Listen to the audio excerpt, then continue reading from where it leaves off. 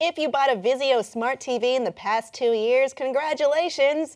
You've been sharing all of your data, whether you meant to or not.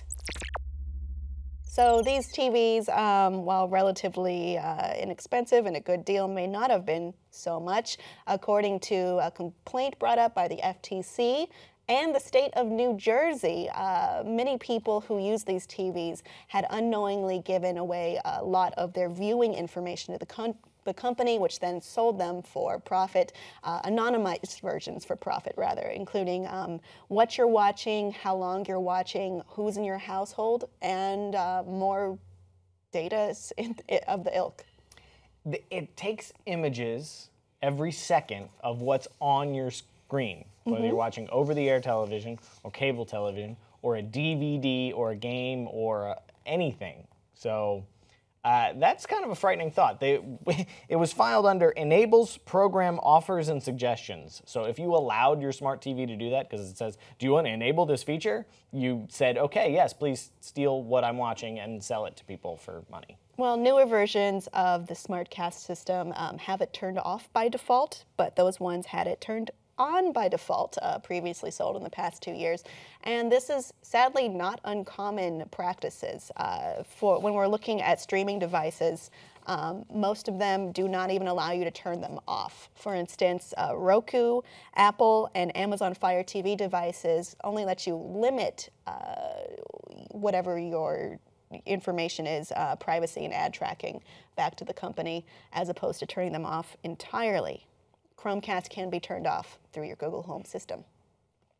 This is all pretty fucked up, in my opinion. Like, let's say I had made a sex tape, like, of the Kim Kardashian fashion.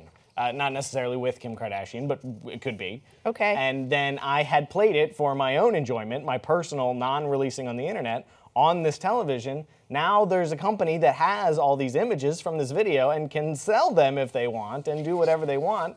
That's, I'm sure, more than what some people bargain for. That's not exactly the terms they said, but you know, if it takes pictures of your screen and you play something private on your screen, that it's not unfair for you to make that that leap there. That this is a breach of your privacy. That's an extreme example, obviously, but any sort of like undocumented spying on any of my activities. Like, remember when we got so upset about the initial announcement of the Xbox One and the microphone was always on and the camera was always on? Yeah, the public was outraged and they changed it. But the problem is now this kind of tracking and monitoring situation through electronic devices has become more and more prevalent, which is making it more normalized. Just because everyone is looking at you doesn't mean that everyone is right to be spying on you in that way. And we are getting to this point in time where perhaps children growing up today will think it's normal to have their whatever they're browsing or watching or looking at monitored and monetized and sold. It's not right. It isn't unless you opt into it. You need to make that decision yourself. According to the FTC, that is one of the results of this of this lawsuit, Yes, they will be paying a $2.2 million settlement. That's nothing. That's not very much if you are a major manufacturing company of electronics. But in the settlement, Vizio agreed to make its tracking notices much clearer. They have to be presented on their own, not buried in the TOS, which happens a lot. Prominently disclose what's being tracked, what'll be shared, with what parties, who those parties are, and why it's being shared.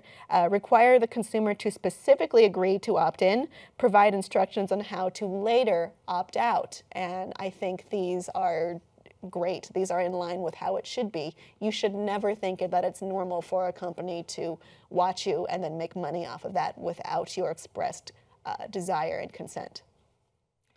It's enough to make me think that crazy people have it right. The people that, you know, go out in the woods and disconnect off the grid, wear tinfoil hats. It's like, yeah, people are watching you. They are collecting your data. You are volunteering for these things to the NSA and the corporations, and so exasperating. We do these stories all the time. Yeah, it happens a lot where we're talking about protection of, well, this is more of a private company than I would say government until the FTC stepped in. But we are losing protections of the American citizen in favor of profits. in many different ways. This is a private way of it happening, and it's not right. It needs to never be thought of as just something that happens. You have to choose to be part of this. If it's just happening without your consent, you should be outraged. You're not crazy to be outraged by this. Don't let them gaslight you, is what I'm saying. Is there ever an opportunity where you would want to opt into this? Maybe if you're... like a compensated Nielsen family, maybe? Yeah. You know? Yeah. Or if, that's what gets you off is sharing all of your private moments with undisclosed corporations. And we're back to the sex tape. Yeah, that reminds me of the Christian Shaw BDSM T-Mobile commercials quite a bit. Good. Hey, does this weird shit get you off? We'll opt into this. Audience, could you ever see yourself opting into this kind of thing, or do you actually view it as normal? Let us know below in the comments, and please like and subscribe for more.